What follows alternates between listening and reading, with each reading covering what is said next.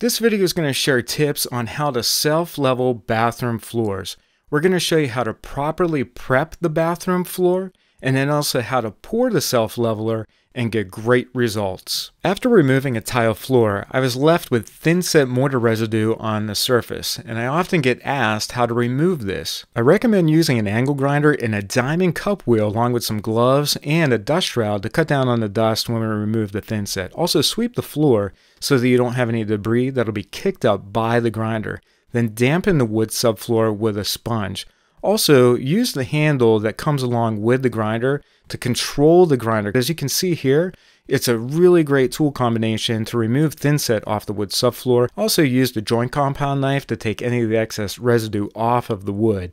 Then just simply use the sponge to clean off the rest. If you want to take this process to the next level and keep it safe, you can plug your grinder into a HEPA vac, turn the HEPA vac on. It'll also turn the grinder on at the same time. And the dust shroud combined with the HEPA vac really does a great job of cutting down on the dust in the room. You can also still dampen the wood subfloor, and I do recommend that because it does help keep the environment nice and safe. But this is a critical step in prepping your floor for self-leveler. I then used a shop vac to pull up any of the dust off of the wood subfloor and make sure it was ready for the next step, which was to apply feather finish to it. I'll explain why in a moment. So you want to mix up 1 part water, use a measuring bucket for this, pour the water into another bucket, then add 2 parts feather finish to the water. So 2 parts feather finish, 1 part water. Then use a standard drill and a mixing paddle to mix the feather finish up to the right consistency. That's really important.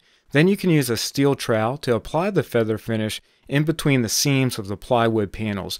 We're doing this because this is going to ensure that the self-leveler doesn't go into any adjacent rooms. So just apply the feather finish in between panels and over top of any screws or nails that are penetrating through the wood subfloor.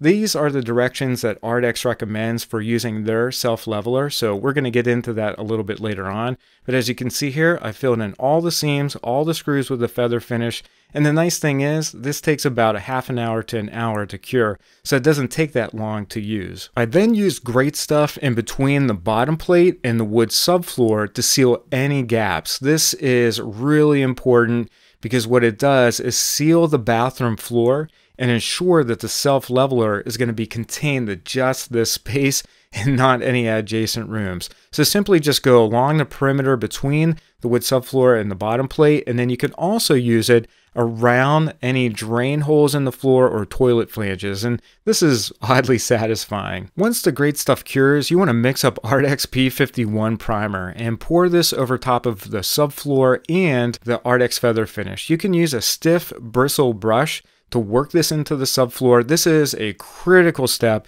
because if you don't use primer over top of a wood subfloor or even a concrete floor, it's possible that your self-leveler won't bond properly to the substrate. So make sure you don't skip this step and use a stiff bristle brush. You can use a broom like this or even a cement brush and allow the P51 primer to cure.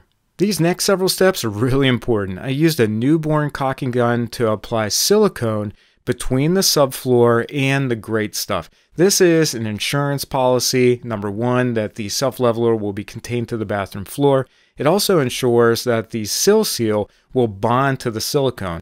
Sill Seal is the pink stuff I'm applying to the bottom plate and the drywall. This is about an 1/8 inch thick. I'm just stapling it every 16 inches.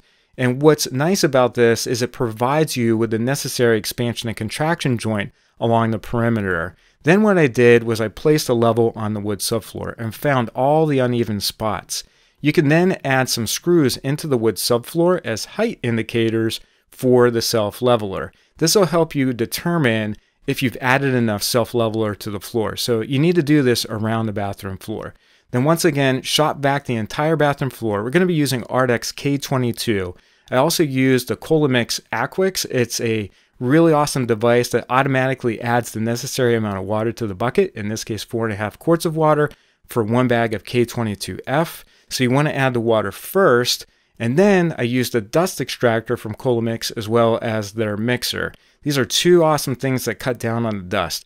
I added the K22F to a bucket, so you want to mix up your first bucket here. As you can see, that dust extractor is awesome, and then mix it up per the directions. you're shooting for a nice creamy consistency, and having a dedicated mortar mixer for this really helps out. So you want to mix up your first bucket, let it sit there for about 2 minutes, and then mix up your second bucket. You should be mixing up multiple buckets because this is going to help you with all of your pours. So at least mix up 2 buckets at a time. And then I started in the shower area and poured the self-leveler around the shower drain and then worked my way out of the bathroom. As you can see here, the process goes pretty quick. And then you want to agitate the self-leveler either with a spiked roller or a squeegee. This is really important, and sometimes people skip it. They just think that a self-leveler is going to level itself, and it will to a certain extent, but you still need to agitate it. So I used the spiked roller first, and then I also used the squeegee to help out with that process. So hopefully these tips help you self-level your bathroom floor. If you like the tips in the video, give it a thumbs up. Thanks for watching, and make sure you subscribe to see future tutorials. Take care and have a great day.